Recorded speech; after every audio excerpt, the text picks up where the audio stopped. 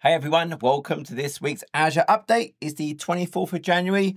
Just a few updates this week, but across a pretty broad range of areas. I'm just checking, yes, I'm actually recording this week.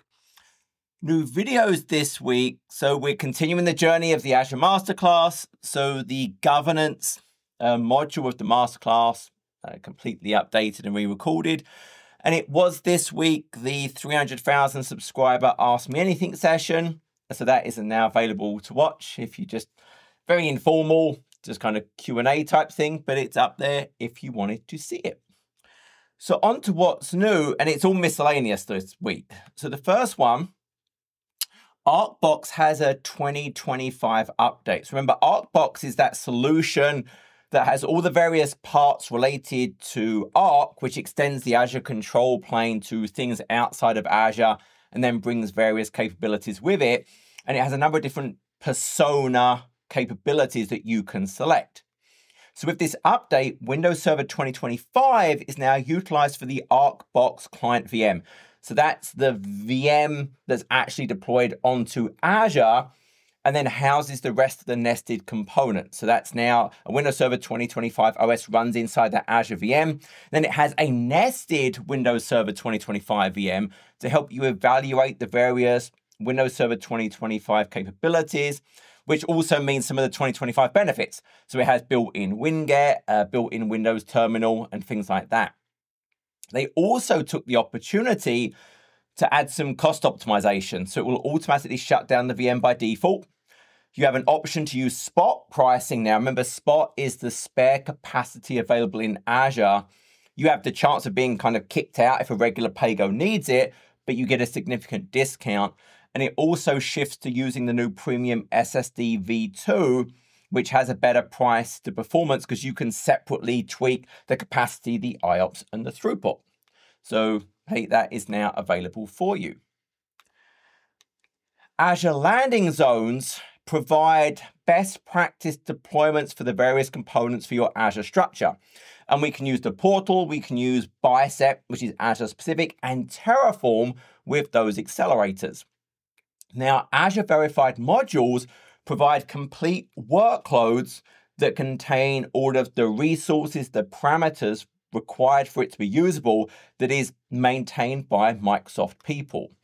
So what this is saying is the Azure Landing Zone Terraform deployment option now leverages the Azure verified modules. And they did say that a Bicep version using Azure verified modules is on the roadmap for later this year.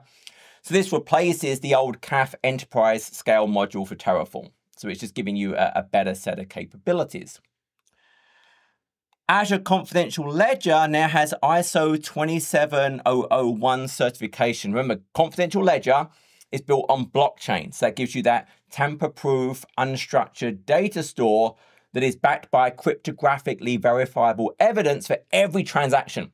It runs in a trusted execution environment, so I get encryption at rest, encryption in transit, encryption at use. So what we now have is with the 27001 certification, that's really a key standard that is internationally recognized related to the managing and protection of your information assets. That gives you more assurance to actually go and use that. API Center now has integration with the Amazon API Gateway. So remember, API Center is that great maybe development time capability that gives me the ability to inventory, document, discover all of the APIs your organization uses, whether they're Azure-based or not. Now, it does have integration with the Azure API Gateway, which is more of a runtime capability to make APIs available. So it will go and synchronize and import the APIs from the Azure API Gateway. Well, now I have that same ability to import and synchronize APIs that I have in my Amazon API Gateway to give me that nice centralized view of everything I have in my environment. There's some new identity score recommendations for Entra. So the Entra identity score is a really nice way to track over time my identity posture. So the maturity, is my score improving as I take various actions?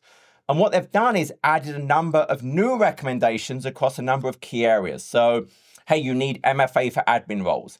Ensure users can complete MFA. Block legacy authentication. Don't expire password. Protect users with sign-in risk and user risk. Controls around consent for unreliable applications. Use password hash sync. Have more than one global admin. Make sure you have self-service password reset enabled. So those are all now recommendations. It will help guide you and will impact your overall identity score.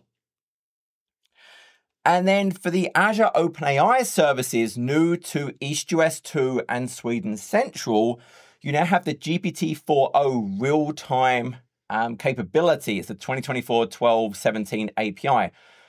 So that is all about real-time audio interactions. There's new voices, there's new prompt caching, and there's also a new GPT-4o audio preview in the same regions for audio generation, audio interactions, audio analysis. So lots of audio-focused things there. And that was it. I told you it's a pretty quick update. As always, I hope that was useful. And until the next video, you take care.